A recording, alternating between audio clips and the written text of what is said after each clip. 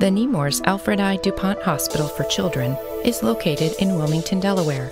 Operating for over 70 years, the hospital is known to be one of the nation's best children's hospitals in 8 specialties, including cardiology and orthopedics. When it came time to expand, a unique new space was designed to invite engagement, lift the heart, and promote healing. This project is fairly unique in that it's 2 leaf-shaped wings of a 500,000 square foot addition, approximately 500,000 square feet, with a 5-story atrium in between. Due to the leaf shape, the building has a lot of curved walls, as you can imagine, so that makes it very unique from a construction standpoint and presents some unique challenges as well.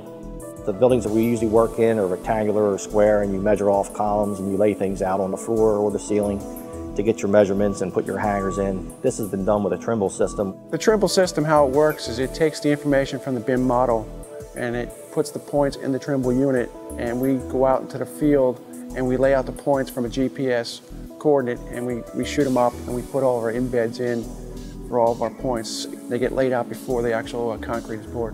What we're doing at Skanska is we call it multi-trade prefabrication. We bring all of the trades in, we bring them all into one room, we put them all into one system, and we all work together. This allows a lot of work to take place off-site in a warehouse as the site work is being completed, as the steel's going up in the building.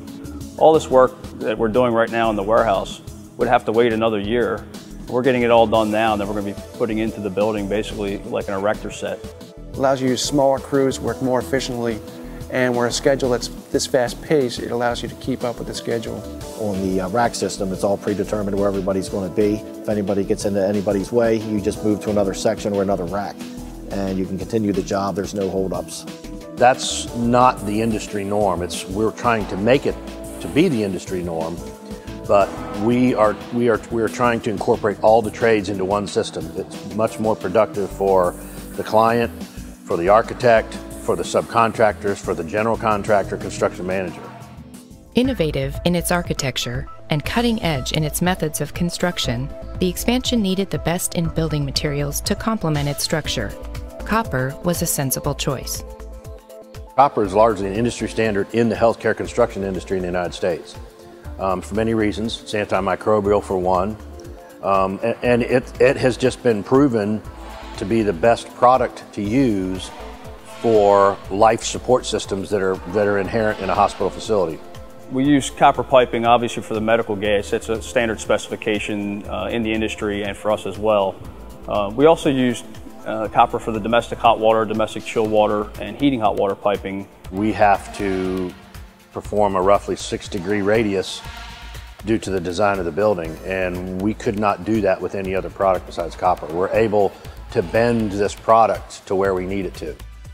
The copper, it's a lot easier to work with. You cut it, you ream it, you make the connection with ProPress or brazing, and you move on.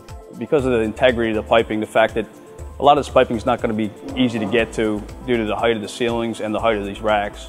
So those two processes really present a very quality product in the end that we wouldn't have to worry about from a maintenance standpoint. Steel pipe would have added additional joints and potentials for leaks. And if we did have a problem with the carbon steel, we would have had to drain the system, take the system apart.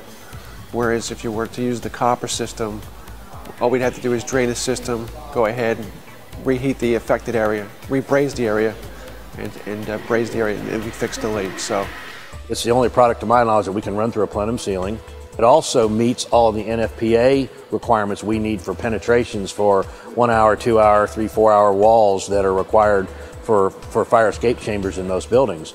Not quite sure the exact temperature, but the failure of copper pipe is somewhere in the 1900 to 2000 degree range. Now it's going to start to melt at that point. If you have a fire that hot, copper is going to be the least of your worries. But copper is going to hold up much better than any other product, just for all the things we've already talked about. That, you know, antimicrobial, being able to use, fire rating, all those components are greatly advancing our use of that product. Copper plays a vital role in construction for the medical industry. Copper gave the builders the advantage they needed to meet tight deadlines, It also allowed the builders to work with the unique architecture with ease. With the help of copper, the new wing will give caregivers what they need to provide the very best care for many years to come.